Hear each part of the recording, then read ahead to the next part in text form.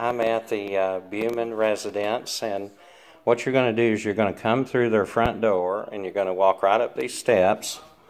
And you're going to turn, and you'll see a little restroom right here to the left.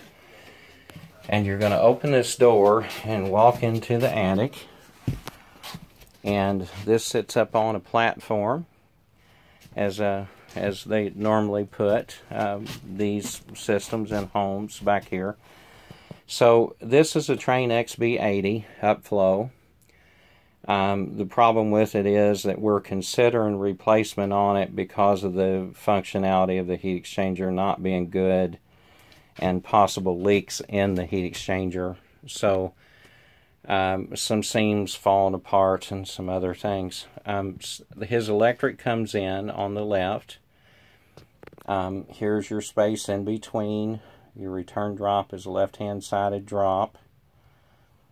And what size filter are you using in there, Richard? It's 16 by 25 by 1. Okay, so we're using a 16 by 25 by 1 filter right now in here. And it probably wouldn't hurt to go ahead and put a media air filter in there to keep his blower fan a little cleaner, because this is on the attic side. The 1 inch is a little restrictive. If you here's your gas line coming up, and then your flex, and then hard pipe into the side of the furnace. Your flue double wall going all the way up and out the top of the roof, as you can see. Here's your A coil, and then what that does is that takes off and goes way up here. There's the top of your ductwork, goes to the right and goes across the home. Now this is for the upstairs unit. Here's your return way up there on the left hand side there, and coming down as such and going into the side of the furnace.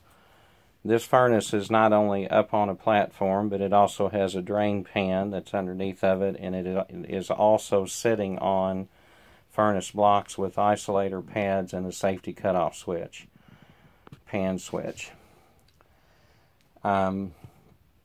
I would suggest an SSI switch too over on the coil. When we replace that coil, we were talking about replacing it because it is an R22 coil.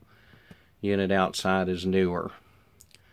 So this line, refrigerant line, is going up. We're not going to have to replace that right now. It's not necessary, but we're going to come up and over is where your refrigerant line goes.